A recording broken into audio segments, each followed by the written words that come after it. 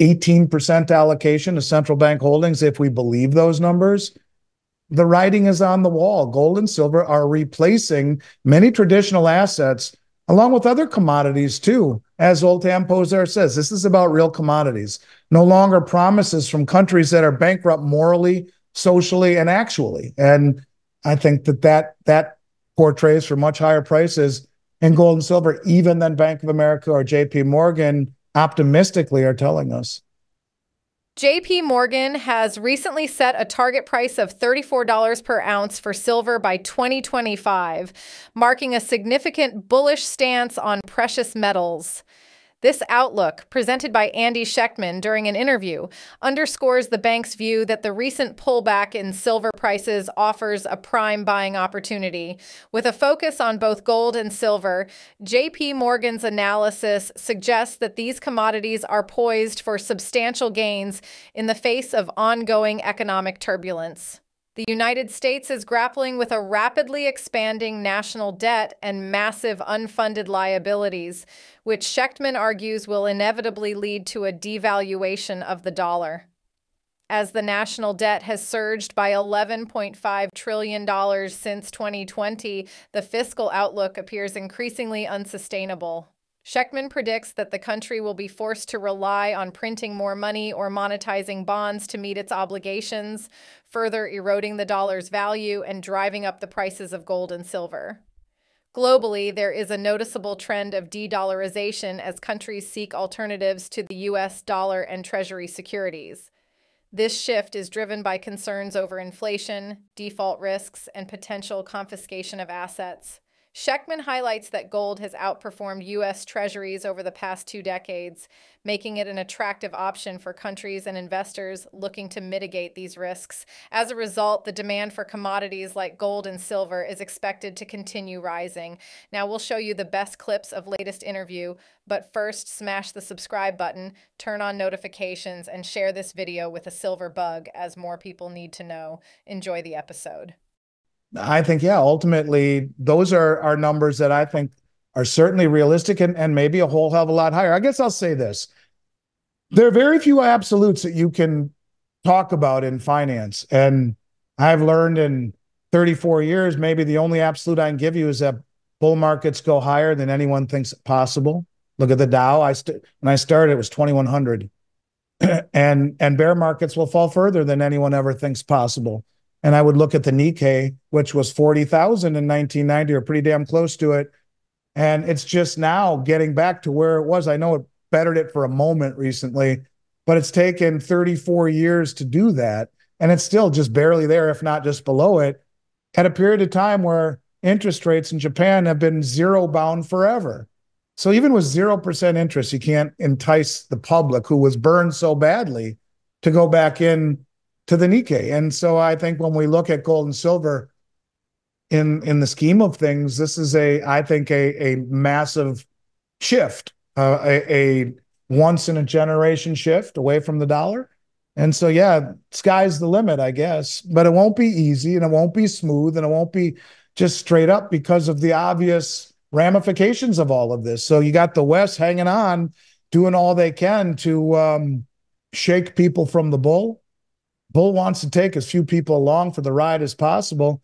But when you realize that, gold right now has replaced the euro in terms of the second largest asset held by central banks right now for the first time ever, 18% allocation to central bank holdings, if we believe those numbers, the writing is on the wall. Gold and silver are replacing many traditional assets along with other commodities too. As Zoltan Pozsar says, this is about real commodities, no longer promises from countries that are bankrupt morally, socially, and actually. And I think that portrays for much higher prices in gold and silver, even than Bank of America or JP Morgan optimistically are telling us. Distorted. And, remember, they told us originally there was no inflation, and then it was transitory. And, well, they told us there'd be 4 rate hikes or decreases, rather, for sure, the beginning of the year, and now maybe 1. And if they do that 1 towards the end of the year, it just reeks of it being politicized. to keep the Democrats in office, to get that run up of the market prior to the election. But yeah, I think those days are long over. Like I was saying earlier, how do you pay these unfunded liabilities? Where does the money come from? You're creating $1 trillion in debt every single month. How is inflation only at 3%? Where is it holed up? Is it all in the equity markets? Is it in the treasury market? Where is it? And when it finally starts to rear its head in the real economy, it's impossible to say that inflation will get down to 2%. I can't believe it. I don't think if you go back and look at their numbers over the last 30 years, they've been at 2% more than once or twice. Most of the time, they're over 2%, even by their own flawed metrics. But yeah, I would agree. Zoltan Pozsar is a genius. And yeah, I don't think that we get inflation anywhere near 2%. And if they were really honest with their inflation numbers, it would be a whole hell of a lot higher. So if they do pivot and lower rates, it only reignites that inflation engine that is already higher than 3% for what they're trying to get us to believe. In today's news recap, silver's bullish break under threat with aggressive sellers parked above. Silver teetering above support zone. It could be an important day for silver, threatening to break the uptrend that kicked off the bullish run back in February. Given its importance, it comes across as an ideal level to build a trade around, regardless of how the price action evolves from here. For now, you can see silver is resting on uptrend support, having pushed below it earlier today. The reversal possibly reflecting the proximity of the 50-day moving average, which acted as support earlier in June. Sell the break should the price break and close below the uptrend and 50-day moving average. You could sell with stop loss above the trend line for protection or buy the bounce. Should uptrend support hold, you could buy with a stop loss below either the uptrend or 50-day moving average, depending on your risk tolerance and trade target. The first upside target would be the top of the bull flag, currently found at $30.50. If that were to give way, $38.57, 31,548, and May highs above $30.50 would be the next levels to watch. Key event risk looms. As for key drivers in the days ahead, it's hard to go past the U.S. core PCE deflator on Friday, given the implications for the Fed rate outlook and U.S. dollar.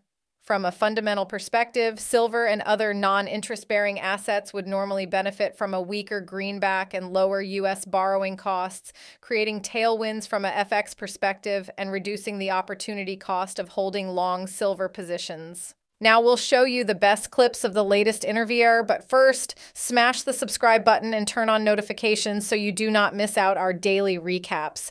Enjoy the episode. And unfunded liabilities. The national debt is up 11.5 trillion since 2020. And this is a country that has its fiscal house not in order. And when you look at the unfunded liabilities, who's going to pay for them? And, you know, when the Congressional Budget Office says in 6 years, 100% of tax revenue goes just to pay mandatory entitlement and interest on the debt only, when you realize military spending is discretional, who's gonna fund our military? So we have a situation that is it's not. We can't continue down this path. Put it to you that way. And so I would just simply say that ultimately, gold and silver go higher in the face of a dollar that falls. And I don't know if it's gold and silver going higher as much as what JP Morgan is saying is that the dollar has to fall. And that's really what I think ultimately will happen. Now, when you look at what's happening around the globe, the de-dollarization, the de-treasurization, a growing union of countries, as we've talked about forever. De-treasurization? Is that a new one? De-treasurization, yes. Well, I mean, that's what they're doing. Why would anyone want to hold treasuries? You look at gold, it's up 9.9% on average for 25 years. That's doubled the pace of the 10-year treasury. And we've proven to the world that we don't like what you're doing. We'll take your treasuries and might even give them to the country or buy weapons with the proceeds and give to the country you're in a war with. That's a very tough thing to come back from. So I think ultimately it leads to more of the same. Countries seeking alternatives to the dollar, seeking alternatives to the treasury. Read Zoltan Pozsar. This is Bretton Woods 3, all about commodities. And it's also a country that has obligations that will be very difficult to meet just from tax revenue. So where are your options? Raise taxes, print money, and selling treasuries in an environment where there's only $8 trillion in treasury holdings that are foreign held. The majority of it is owed to us. Foreigners are not really keen. Now, there are some countries, if we are to believe that UK and Ireland and Cayman Islands are keen on holding our treasury debt, but the ones that have been responsible for funding our spending binge seem to be moving in another direction. So yeah, ultimately, I think those numbers might even prove to be low. Ultimately, gold and silver go higher in the face of obligations by this country that can really probably only be met through printing of money or monetization of bonds. Same thing, because just no one wants to hold our treasuries because of inflation risk, default risk, and outright confiscation risk. And I think that's really where it is in its simplest of terms. So yeah, I don't think we've seen anything yet, I guess, is the bottom line. And I'm happy with those numbers, but I would think that they could actually be much higher. India is an example of what's really happening. They bought 1.5 times the amount of gold in the first 4 months than they did in the entire year last year, but they repatriated 100 metric tons from the Bank of England, which by proxy is the London Bullion Metals Exchange. And all of these countries in Africa, including Saudi Arabia and Egypt, have repatriated their gold from the New York Fed, i.e. the COMEX. So it's not only the accumulation by the most well-informed traders, it's also the repatriation, the removal of counterparty risk. And that's a lot, I think, what Zoltan Pozsar is talking about. That's why it's commodities. We've broken trust. And I think that's the most important thing. When the central banks say we're going to keep buying, sure, I would argue that the numbers that we all are led to believe are way underreported. The IMF says that. The analysts at Bank of Montreal says that. And everyone has said that about China in particular for years, going back as far as I can remember. So I would simply say that there is no reason for gold to have been reclassified tier one. And when you see, other than that, it's significant in terms of where it's going. And when I say gold, silver is part of gold. And as one goes, so too will the other ultimately, for different reasons now. But they're not going, one's not going to the heavens without the other one coming with. But I think when you see the repatriation, it speaks volumes. It's about the loss of trust. This is what it's all about, the loss of trust. And can you put Humpty Dumpty back together? Don't know.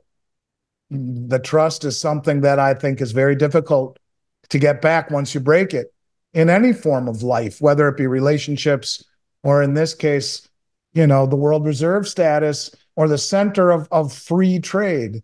People look at this country differently now, in many ways. And I think, maybe the most important way is the risk of having assets in treasuries as savings. Instead, they're looking at commodities, which I think have no counterparty risk, and the relevance of how important they are moving forward. I think Zoltan nailed it. So yeah, it doesn't surprise me the central banks say that, and I would argue that they're buying way more than they're telling us, and producing more than they're telling us. So, tell us just enough to keep us interested. But if we really knew how much the Chinese were buying or any of these countries, the price would go parabolic. And it's in all of their best interest during the accumulation phase to be tight-lipped about that and not be genuine. Doesn't do them any good to do that. What do you think of Andy's point? Is the East taking over the metals? Will the US dollar officially be replaced by the BRICS nations? Post in the comments section down below your honest opinion on the complex situation we're going on, and watch this video right here because you'll love it. I see you on the other side.